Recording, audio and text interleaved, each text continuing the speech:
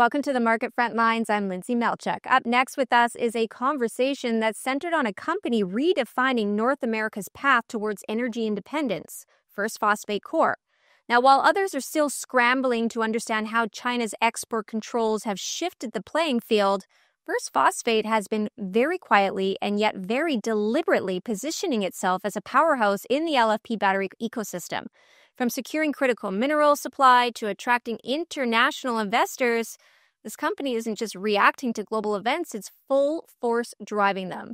And now joining me today is the man at the center of all of it, John Passalacqua, CEO of First Phosphate. John's leadership has guided the company through a string of game-changing moves that have caught the attention of both policymakers and investors worldwide. Welcome, John. Welcome to the show. I can't wait to learn more here. Yeah, thank you, Lyndsay. That was such a brilliant introduction. Thank you so much. Absolutely. So right out of the gate here, John, First Phosphate has found itself in the spotlight lately following China's export restrictions on LFP technology. Now, these controls have exposed just how vulnerable global supply chains really are and just how valuable First Phosphate's position is in North America. So what's happening behind the scenes right now that investors might not fully grasp about, and how is this shift changing the trajectory of your company? Yeah, thank you, Lyndsay. So I do think that the investors are really starting to grasp it. And also I think it's important to understand, it's not what's happening behind the scenes right now, but it's what's been happening for the past 3 years. In many ways, First Phosphate has, been planning for this day. Not that we want it to happen. We want all countries in the world to be harmonious together. But we had a feeling that, either way that it went, whether relationships improved around the world or they didn't, we thought that companies and countries would want to have their independent, secured supply chain. So that's what we've been building since the beginning, a fully functional LFP, lithium iron phosphate battery supply chain, end to end, that starts with the mine and ends with the battery. Now, obviously, we have partners along the way, and as we get further away from the mine, it's less us and it's more partners, and we're perhaps not involved in all the trajectories, but at least that piece that goes from the mine, that is the phosphate, the critical mineral that goes into LFP battery, phosphate being, probably the biggest choke point, even larger than the lithium, and then transforming that into purified phosphoric acid and transforming that into LFP powder, LFP cathode active material that then goes into batteries, and then that then goes into, all kinds of drones or energy storage devices, data centers, electric vehicles, small electrical devices, whatever it may be.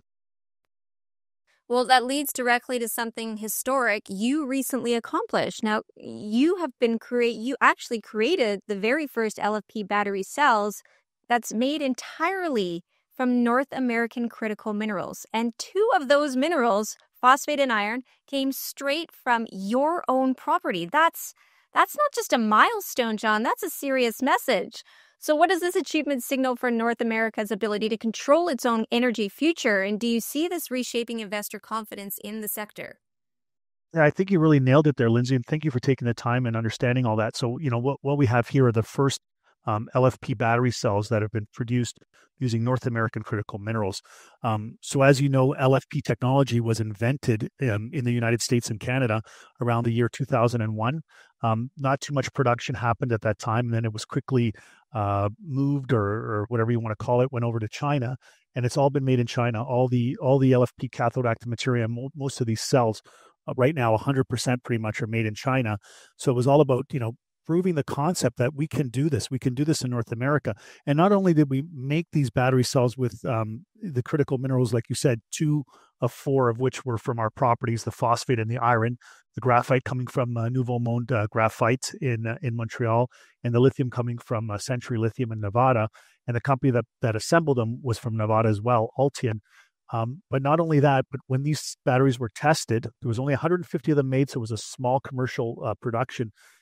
They cycled 2,000 times, which is a standard commercial test, and they held their charges all the time throughout those cycles. So it means that this is tested at commercial grade.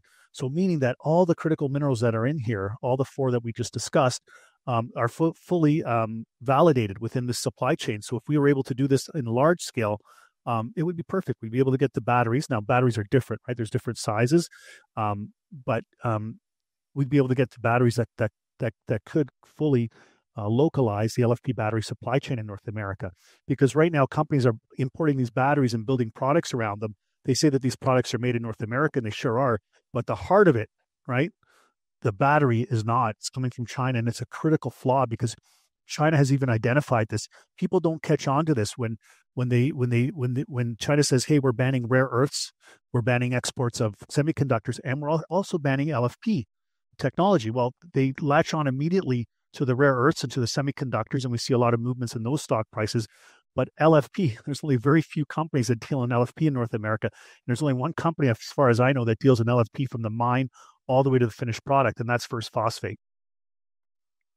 That is a brilliant explanation. Thank you that. Now, John, speaking of confidence, the Minister of Mines of Canada recently visited your installation at one of your projects. Now, that's a major nod from Ottawa.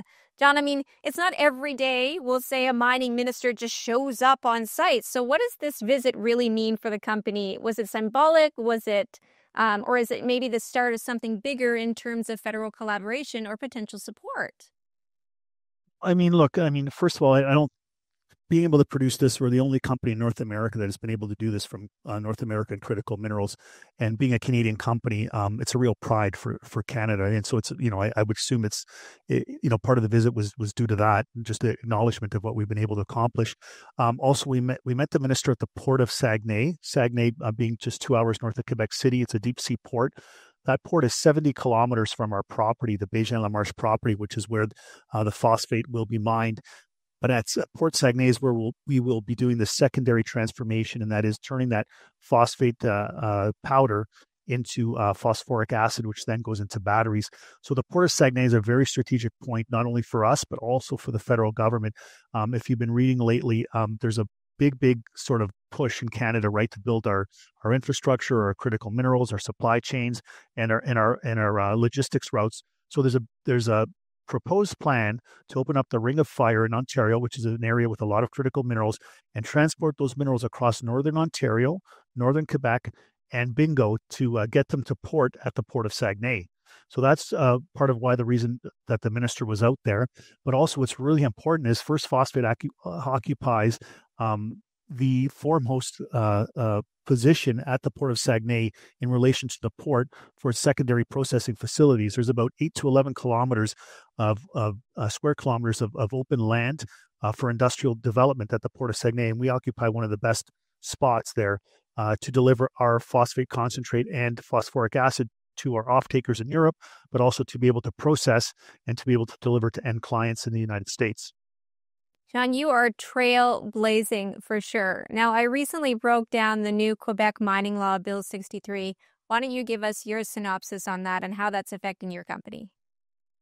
Bill 63, maybe you could remind me because there's so many bills out there. Which one is that one in particular? So it has to do with land exploration. It has to do with Indigenous involvement. It has to do with a bunch of different things and how, there are new rules in place that, what you dig, you have to clean up. You can't pass that on to the next generation. You have to actually be doing the work for 90% of what you say you're going to be doing. You have to be actually including the Indigenous communities in the table of decision making at this point. And you have to actually be... the government can come in and say any of your tailings nowadays, you may be able to mine those. And if you don't, on any of those things, your claims could be taken away, your rights could be taken away, and your project shut down. So what's your takeaway on all of that? I mean, how are you incorporating all of those new things into your projects? So I think that's the bill that you're talking about. I think just came out about 6 months ago. It's funny because we started First Phosphate probably about 2.5 years ago, and almost everything that's in that new law is what First Phosphate had actually pioneered. I'm not saying that they got it from us. Maybe they did. Some people say they have. But the first thing we did is when we came into Saguenay-Lac-Saint-Jean is we sat down with the local Chamber of Commerce. We sat down with the industrial associations in the area. We sat down with the Indigenous groups. And because there's a lot of phosphate in the area, but we wanted to know where was the best area to be able to go and mine. And we wanted to be able to understand that, there's going to be local social acceptability around it. So we did all that. So basically what that law says is that before you do any drilling, you have to consult all these communities. We went out and we started consulting these communities since the beginning. Some people said, what are you doing? Like, that doesn't make any sense. So you're mining backwards. You figure out first where your mine is, and it's a geological thing, and it's where God puts it. And then after that, do you go and meet with people. I said, no, how can you do that? Why would I want to put any money into drilling somewhere where somebody doesn't want me to be drilling? So we did do it, backwards, but now that seems to be forwards. But also what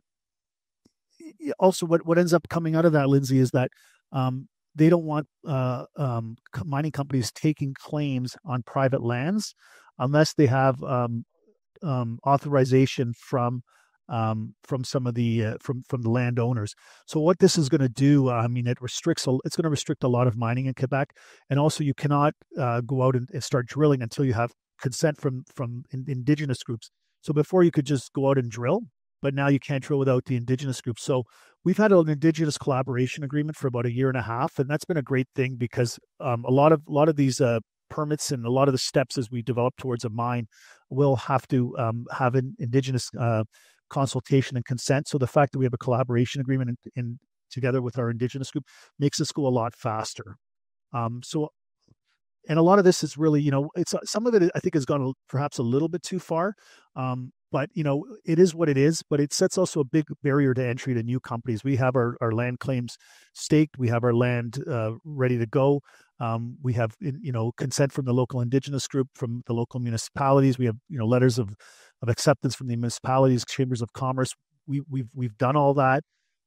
So this is really helpful for us because it's a big barrier to entry to a lot of other companies. Well, let's transition from policy to performance. You've raised $20 million in financing in just 6 months, John, a strong sign of institutional and retail confidence in what you're building. What kind of conversations are you having with investors behind closed doors right now? Are they starting to understand the scale of what First Phosphate represents in the clean energy supply chain, or are you still feeling like the market is undervaluing your momentum? A good question, Lyndsay. I guess every CEO would always say that they're undervalued, but we kind of just realize you got to kind of just go with the flow. So we've raised $40 million in the last 3.5 years, and we raised that completely on our own without any investment banks, all non-brokered private placements by the management team. And like you said, in the last 5 to 6 months, it's been 20 million. So yeah, where there has been maybe lack of understanding from investment banks and research analysts and, whatever structural flaws there are in the investment banking system, we've been able to culminate that with our investors and direct discussions with family offices, high net worth individuals, families and friends. It's really I call it our shareholder family, and the reason I call it that is because I literally know the whole book. Anybody who's bought into one of our placements, I know probably about 95 to 98%. And the ones that I don't know, it's because a broker who brought in 10 people that I know that broker and maybe 5 or 6 of those people and not their cousins or their daughters or sons. But we know everybody in our deal because we've had to build it during a very difficult market. We just wouldn't give up. The last 3.5 years, we had this vision. We knew that one day this was going to be prime LFP battery, and LFP battery local supply chain would be at the top of the news headlines. And we didn't know when that day would be, but we just had to build for when that happened. And sure enough, it has manifested now. And those who understood us earlier are doing really well with their investment. Well, I mean, John, your family is also expanding. Your reach into Europe is gaining some serious traction right now. You've secured a long-term offtake agreement, volumes are ramping up, and you've just been listed on Tradegate. That's a lot of international attention for a company still considered emerging by many people. So how are you leveraging that European demand strategically, and what should investors be watching for next as you expand globally? Yeah, no, it's great. I mean, we consider Europe our backyard. I mean, our offtake agreements are with a large European offtaker. We're a fully bilingual company, English and French, because we operate in Quebec. Also, the phosphate market, just so you know, is a very francophone kind of market. It has a lot. It's been very developed in France and Morocco and a lot of the French-speaking countries. So phosphate is a very European kind of subject matter. And also Europe has no phosphate within its borders. And it's a big problem for critical and strategic mineral access, other than a couple small mines in northern Finland. Morocco and Russia being the larger players. And now obviously with Russia and the sanctions, it's a problem. But Europe seems to be very, very attuned to phosphate, phosphorus, and anything to do with it. So it's just been naturally a really, really good market for us. And even in Frankfurt, we've always been very well received. And our volume on our ticker symbol, KD0, started to expand on the Frankfurt Stock Exchange, and we were recently listed by Tradegate as well, which is a good sign of volume as well. So very, very fortunate for our European investors. We love them dearly, and we're going to start doing a little bit more outreach in the European market. Well, I mean, we have a large audience out there from the European market, so a big nod to them. Keep it going. Keep that momentum going here for First Phosphate. Now, this is a conversation that has been so jam-packed with knowledge and insights. John, thank you so much for joining us, and we look forward to having you come back and update us further. Oh, thank you so much, Lyndsay. Really appreciate it. Again, that was John Passalacqua, CEO of First Phosphate Corp, trading on the CSE under PHOS and on the OTCQX under FRSPF. You can learn more about their groundbreaking work in reshaping the North American LFP supply chain by visiting firstphosphate.com. I'm Lyndsay Malchuk with Appeton Media, and this is the Market Frontlines, where the future of capital meets the courage to build it. We'll see you soon.